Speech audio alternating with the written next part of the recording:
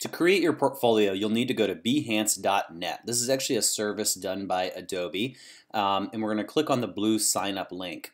And by signing up, we're actually creating an Adobe ID. So if you already have one of those from downloading Creative Cloud, you can certainly use that. I'm going to go ahead and fill this out, and I'm going to use my masonohioschools.com email address.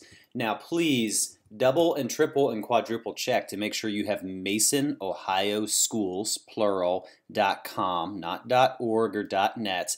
Make sure you have that whole thing totally correct. Okay?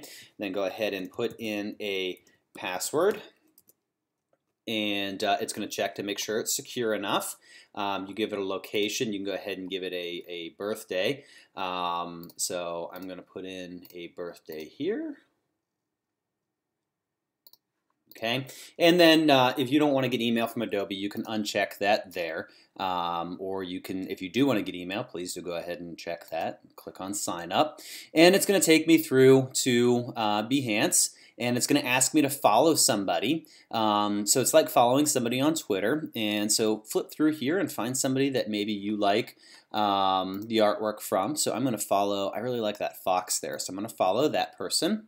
And then a green button that says continue to Behance shows up. Now this is where it asks you to come up with a username. So this is separate than your login name. This is actually where your portfolio will be. So your portfolio will be www.behance.net/something. So I'm going to put in MHS Digital for us here. And you can have your location. Go ahead and make it Ohio. You can put Cincinnati, you can put Mason, you can put whatever it is that you might want.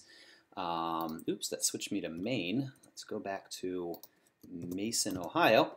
And again, it asks you, do you want email? And go ahead and click. It does not want me to have Mason in there.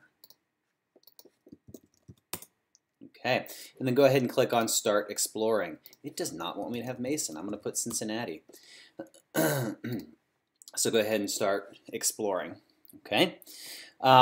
So what comes up is a feed, and you can look at the artwork from the artist that you followed.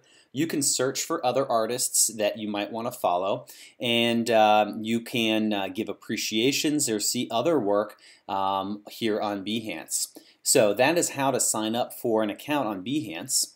The last detail, however, before I let you go from this video, is that you must now go to your Gmail account at masonohioschools.com and verify your email address.